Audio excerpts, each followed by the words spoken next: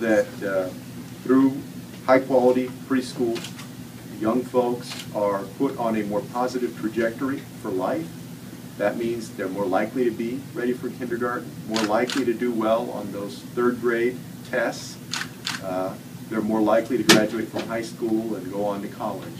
The research is very compelling that if you have $1 to spend in education, that dollar is best spent on high-quality preschool.